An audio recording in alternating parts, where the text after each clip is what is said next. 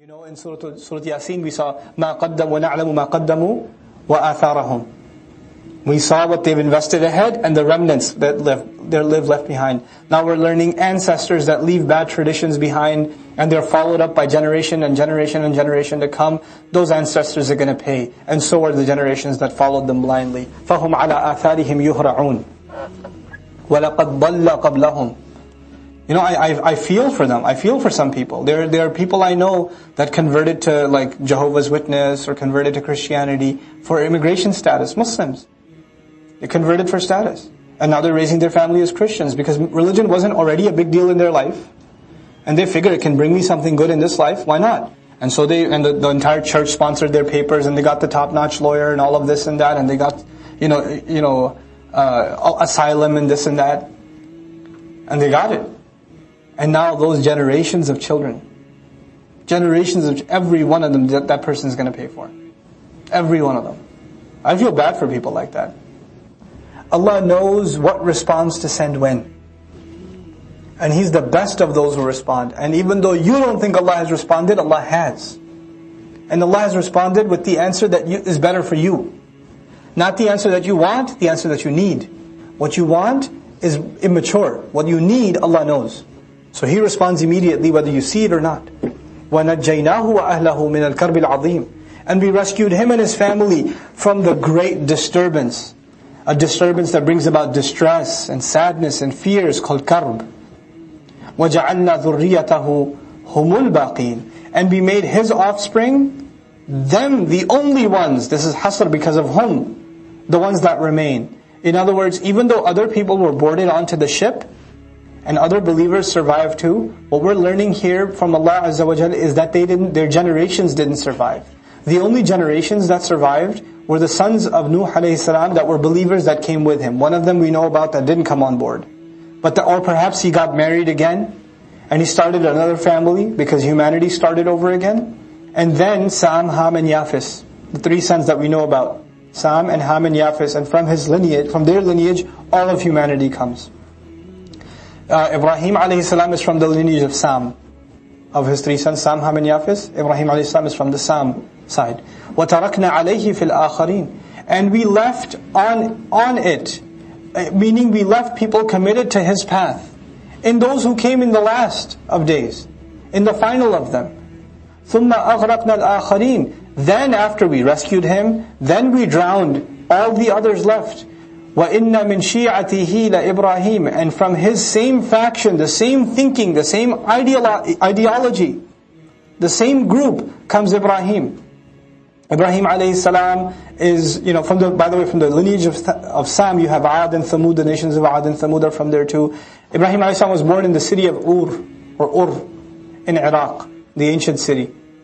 You have to come to Allah biqalbin salim, with a sound, healthy, good heart. And what does a sound heart mean? The same thing Allah described in Surah Fatir, فِطْرَةَ اللَّهِ الَّتِي فَطَرَ النَّاسَ عَلَيْهَا. The molding, the carving of Allah, the nature, the good nature He created in you, that He poured into you when you were like 120 days in the womb of your mother. That nature, if you can maintain that goodness inside of you, then revelation will make sense to you, it will make the right conclusions. وَاللَّهُ خَلَقَكُمْ وَمَا تَعْمَلُونَ. And Allah created you and everything that you do. This is a very interesting statement by Ibrahim alayhi salam. Allah created you and everything that you do. Here it could mean Allah created you and everything that you make. Because what you do is you make idols. Allah created your idols too. But some have taken this at a philosophical level. Like people like Razi can't help themselves. Rahimahullah is a very philosophical scholar. So he says Allah created us and He also created our actions, results. So He separated our actions from their results. And so this statement implies that you can do whatever you want. You can work out, you can exercise, you can eat right, etc., etc. But your health, which is the result, isn't up to you. That, in the end, is something Allah owns. وَاللَّهُ خَلَقَكُمْ وَمَا تَعْمَلُونَ. So the action may be yours, but the results are a creation of Allah. He stares at the stars and he's disgusted at the fact that, they used to have a festival where they used to go celebrate their worship. And one of the objects of their worship were stars. So they were going to go out of the city and go make a a big giant religious festival where they would leave the city alone. And this is where we learn when Ibrahim a.s. made judad, made like bits and pieces out of all of the idols. But he looked at the stars, the same stars that they worship, and the same stars that's supposed to guide you to Allah. And he says, فَقَالَ إِنِّي سَقِيمٌ. He said, no, I'm sick. And he wasn't lying, he was sick of the religion. It made him sick to his stomach.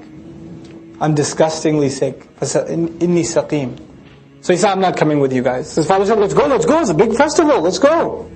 He said, he looked at the stars, and all those stars, I'm not going to go worship them. I'm sick.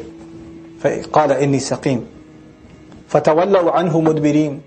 Then they turned away from him, putting their backs to him. So he's the only one left in the village. فَرَاغَ إِلَىٰ آلِهَتِهِمْ. So he turned towards those gods. He turns his attention to those gods. فَقَالَ. He says to them, أَلَا تَأْكُلُونَ. Hey, you're not eating anything. He sees all this food in front of those idols, because they put food and flowers and milk and all this stuff in front of them. And he goes to the idol face to face. He goes, hey, you're not eating? You're not going to eat? مَا لَكُمْ. What's wrong with you? لَا تَنْطِقُونَ. You can't say anything? You don't talk back? He's expressing his frustration. Clearly he's a young man at the time. Clearly. فَرَاغَ عَلَيْهِمْ ضَرْبًا. Then he turned around and he smacked one of them. بِالْيَمِينَ. With his right hand. And then what happened after he smacked one of them and it fell to the ground, then you know what happened next, right? Then he went to town on it, and we've already read about that. So Allah just alludes to the fact that first he talked to them first. Like, hey, you look hungry. He's so enraged, and he just went at it. Now, فَأَقْبَلُوا إِلَيْهِ يَزِفُّونَ. Then they came at him, losing their minds, gone crazy. What have you done? What have you done? قَالَ أَتَعْبُدُونَ مَا تَنْحِتُونَ. He said again, do you worship what you've carved? قَالُوا ابْنُوا لَهُ بُنْيَانًا. They said, build a building for him. In other words, first you build this massive tower, then you set it on fire. You don't just build a fire and you keep building it, you keep throwing wood on it. You build this bunyan, huge building that stands on its own. Then you set it on fire. فَأَلْقُوهُ فِي الْجَحِيمِ. Then throw him into the loud flame. Once you set it on fire, the fire itself will be so loud it'll sound like a roar. Then you throw him in it. فَأَرَادُوا بِهِ كَيْدًا. Then they wanted to plan something for him, because people were starting to be impressed with Ibrahim a.s. So they wanted to scare this kid straight. So they build this large fire, they grab him, and they're about to chuck him in through the catapult or whatever, or push him into the fire. And they're thinking this kid will come to his senses and say, sorry, okay, I'll promise I'll never do anything like that again. But he doesn't turn back. فَجَعَلْنَاهُمُ الْأَسْفَلِينَ. Then he made them the lowest, which Allah keeps ambiguous from us what He did with them. Allah just tells us He made them the lowest, which means they were humiliated. It could also mean that they sunk, they were killed, we don't know. But we do know that Ibrahim a.s. escaped. قَالَ إِنِّي ذَاهِبٌ إِلَىٰ رَبِّي سَيَهْدِينَ. He said, I'm going to my master, he'll guide me. Like, how beautiful. Ibrahim a.s. is going somewhere. He's going to Palestine. He's leaving Iraq. And by the way, going from Palestine to Iraq, between Iraq and Palestine and Sham, there's a huge desert. And you can't go through that because you won't survive. So you have to go along the Firat, the river Firat, north. So Ibrahim a.s. went on a prolonged journey, where he finally ends up in Palestine. And so, and then from there, of course, you have Makkah, where he's told to make hijrah and leave the child. And then eventually comes Ishaq, etc., etc.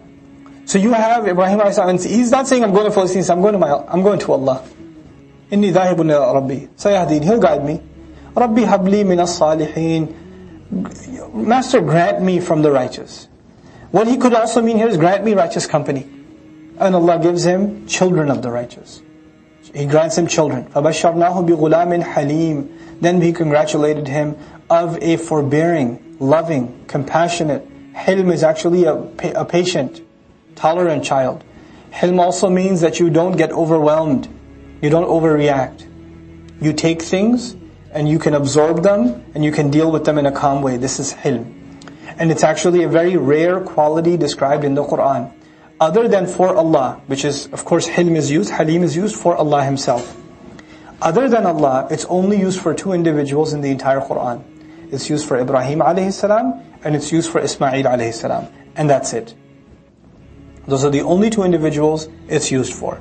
فَبَشَّرْنَاهُ بِغُلَامٍ حَلِيمٍ فَلَمَّا بَلَغَ مَعَهُ السَّعْيَ. Then when his son reached the age where he could run with him, he could go around and make the efforts with him, he could back him up. قَالَ يَا بُنَيَّ. He said, my son, إِنِّي أَرَى فِي الْمَنَامِ.